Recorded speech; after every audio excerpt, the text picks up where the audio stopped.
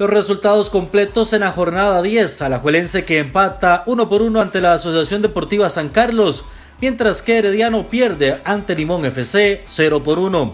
Liberia triunfa 1-0 ante el cuadro de la Universidad de Costa Rica. Santos en Guapiles cae 1-0 ante Carmelita. Pérez Celedón y el Deportivo Saprissa empatan a 0 goles. De igual forma, empate 1-1 entre Belén FC y el cuadro del Cartaginés. De esta forma, el equipo del Santos sigue en el primer lugar con 18 puntos. Limón FC se le acerca con 17 unidades en la segunda posición.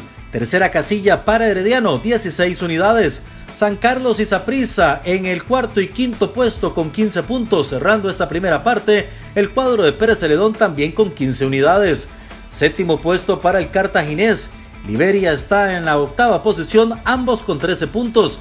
Alajuelense y la Universidad de Costa Rica, noveno y décimo puesto, respectivamente, con un total de 11 puntos. Carmelita y Belén cierran con 9 unidades cada uno.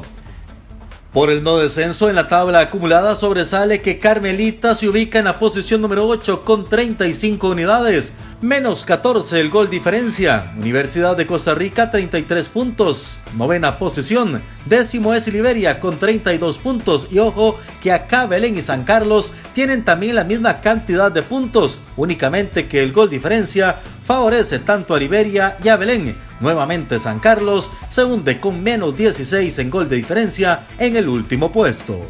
Este próximo fin de semana será la jornada número 11 en el estadio Carlos Ugalde Álvarez, 7:30 de la noche. Los Toros del Norte reciben a Pérez Celedón.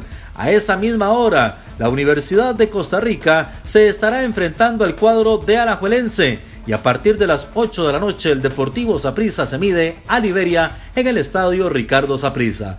Para el domingo, Limón FC allá en el puerto del Atlántico recibe a la 1:45 de la tarde al cuadro de Belén FC. Carmelita a las 2 de la tarde se estará midiendo en el Alejandro Morera Soto al cuadro herediano. Y se cierra la fecha en el estadio Rafael Fello Mesa cuando Cartaginés reciba al Santos también a las 2 de la tarde.